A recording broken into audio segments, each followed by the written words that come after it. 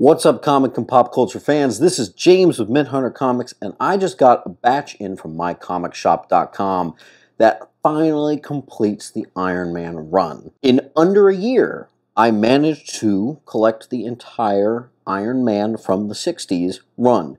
That's pretty crazy for not even the main focus of my collection. It all started from just a 50-cent sale at my local comic book shop. I actually ended up getting about 70% of them just there, and the rest has just been filling in the cracks since. Fun fact, so you know, the entire Iron Man run is really just only over just 300 comics. I actually think it's one of the more doable collectible runs. It ends with issue 330. It ends with issue 332 from this first volume. And it begins with issue 1 that I badly need to get into top loader, actually. I will be rebagging and boarding all of this.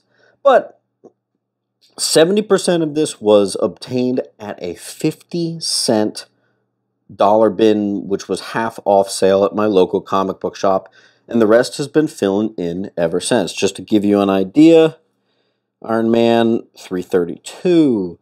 331, 330, 329, 328, and here's some of the ones I just got in from my comic book shop. You can always tell because you'll see like that up there. 327, 326, 325, 324, another one. Let's skip a little bit here. 299, 298. I think these were all recently obtained from my comic shop. That nice little stretch there. Oops, I ended up buying one that I already had. Yeah, there's a ton of duplicates in here. But I am very, very happy with this. He's not the most favorite Marvel character of mine, but I do love his comics. You know, I was brought up on this stuff, so, I mean, absolutely, man. 279, 278, 277, 276. This has been an absolute joy for me. Oh, by the way, I did just mention in a video, where'd it go, that I was missing 282. Apparently I just had it. I have no memory of getting that book, but there it was. I hadn't updated my spreadsheet to actually include it. 261, 260, 259. Yeah, this has just been great, man. 249, 248, fresh from my comic shop. Now, what's special about this collection is 90%, maybe even more, was all solely obtained in, what am I trying to say? Yard sales, flea markets, comic book shops, trades with friends, just that. It really was only maybe a little bit of laziness in the final end of trying to collect all this, where I finally decided, you know what, I'm going to go to my comic book shop and see if they've got the ones I need. Because at that point, the ones I needed were the silly ones, like the 211, 210, the really simple ones. I'm talking like the non-key ones are all the ones that I was missing. 207, yeah, you just saw some duplicates there. There's definitely a lot of duplicates here. Let me actually... That long box is a little crowded. Let me get that straightened out a little bit. Here, give me a moment. 127. Now, it's really cool when you get into the... I think a little bit more. Let's just put that over there for now.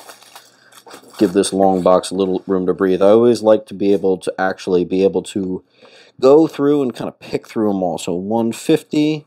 I actually sent my other copy of 150, which is a little bit nicer. I sent it out to CBCS, I believe. Yes.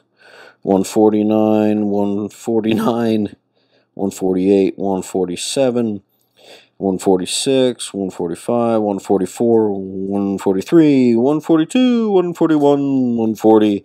See what I'm saying? This has just been a blast. All right, so let's keep it going. Hey, you guys might have remembered that video. Found that at a flea market. That was part of a $50 deal there, so that's pretty sweet. 127. Let's keep it going. I really want to show you the under. Actually, there's a nice first Justin Hammer right there. Very cool. The under 100 stuff's really cool. Believe it or not, what was it? About down to like, I want to say from like 190 to like, what was it? Like 80 or even like in the 70s of this run was all still from that 50-cent bin that started it all. I don't know if he just didn't quite check it in time or just wanted to get a lot of people there, but I got some wildly, wildly, wildly good stuff from that dollar bin and then 50-cent bin sale. One of them was, let me find it here, First James Rhodes. I actually have a CBCS 9.8 of that. Message me if you're interested. I'm actually trying to move it, especially now that Armor Wars has been announced. I'm thinking that'll be a good time to do that. All right, so let's get to the 100s here. Let's start with 99. How about 99, 98, 97, 96, 95, 94, 93, 92, 91, 90. I thought we'd do kind of a proper countdown here. 88, 87. Yeah, these were all 85, 84. These were all from the freaking 50-cent sale, guys. Absolutely crazy. And honestly, I probably would have gotten more, but there was another dude in there because the shop was crowded. You know, it was a big sale. It got everyone's attention. There was another dude in there grabbing up Iron Mans. He got all like the 200s, so it ended up being the 200s were for me the hardest to obtain, believe it or not. And then one day, some of the trades for the early ones came in from a buddy. Some of them came from actually the same comic book shop owner, Greg from Phantasm Comics, got in a nice collection of Iron Mans, and believe me, those weren't those weren't dollar bins. Definitely had to pay good money for those. Good money. Anything under 60 is definitely going to cost you, so just keep that in mind. This is just, you know, casually. First appearance of Thanos. I might look to upgrade it one day. This one's a little bit more in the mid-range area. But first appearance of Thanos, man. The next best key that you want under that is 54. That one's actually pretty darn nice. And then we'll just keep it going down. 53, 52, 51, 50, 49, 48, 47. Wait till you guys see. It's not ready, but wait till you see my Green Lantern collection video. That's like 10 years in the making. That's probably going to take like an hour to get through that entire video. It's going to be way even more epic than this. One day, I promise you, that video will be made. Now, do you see that little, kind of water damage up in the corner of these? These, I think it was 30 through 40, had some, like, water-based damage. Look, you can see it there. So those I actually got for a steal. Otherwise, these would kind of go for, like, 50 a pop each time. So I kind of lucked out on here. Because with this type of stuff, I don't really care about condition. I just wanted to get it in. Ironically, some of my 100s, 200s, 300s are in impeccable condition. Wait till you see my number 1. Oh, actually, you know what? I think it went down to 18 because check out that water damage on that right-hand corner. So I was getting good deals all the way into the teens, looks like. 17, 16, 15. Sorry, I found a couple comics that were in the wrong spot. So let's go, where were we? Like 20, yeah, 22, 21, 20, 19, 18, 17. And if you actually look, there's a little bit of water damage even down into the teens. So it looks like I was able to get really good deals on these. I thought it went only down to like the 30s or 20s. I guess I forgot it went to the teens. 17, 16, 15, 14, 13, 12, 11, 10, 9, 8, 7, 6, 5, 4, 3. Actually, kind of like that cover. 2. And are you ready for it? Random annual. No. Number 1, which again, I really need to get that thing in a top loader. I actually think this thing is pretty nice too. This was from the comic book shop. Same place with the 50-cent deals. This was very expensive because it was, I actually had to talk him out of he wanted to get it sent into CGC, and I kind of smooth talked him, into selling it to me raw. This was probably the most expensive book. This book alone, honestly, was probably the entire cost of the rest of this, because remember, I got all those crazy deals. Really happy about this book. To answer your question, because I know some people are going to ask, no, I am not going to submit any of these to CBCS. I am keeping this collection raw. Frankly, now that I've collected the full thing, I might even sell it and move on to the next best thing. Or maybe sell it and put it all towards my Green Lantern collection.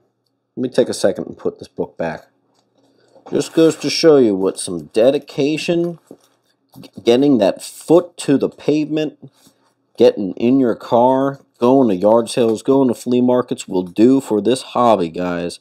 I was able to get the entire Iron Man run, all the way from issue 1 to 332 in about 9 to 10 months. And that's actually not even actively looking that hard. Right time, right place can do some wonders for you, my friends. You don't have to be a YouTuber. You don't have to be special in any way. No special attention. All you gotta do is be persistent, have a goal, and you can get it. Now I'm the proud owner of an entire run of Iron Man. 06, all the way to the last issue of the run. Anyway, guys, sorry it's a little hot standing next to that lamp there, but I couldn't be happier. This has taught me so many wonderful lessons, and let me know in the comments, what's the next collection that you think I should be going for? Iron Man check, Green Lantern check. What am I doing next? As always, my friends, keep on hunting. Also, I thought we'd do a quick message from our sponsor, Dynamite Comics, and they've got a Kickstarter with the Boglins, and they're actually doing the first trading cards ever. So I'll include a link here for you to get your copy if you're interested. The all-new trading card collectible series for the 35th anniversary of Boglins. Got a lot of cool stuff coming in this deck. I think the pledge was only supposed to meet 2,000. It's already at 4,000. What do you say we get it to like 10? Let's keep it going. Dynamite's always doing cool Kickstarters to help legendary artists, so check this out. Link will be attached.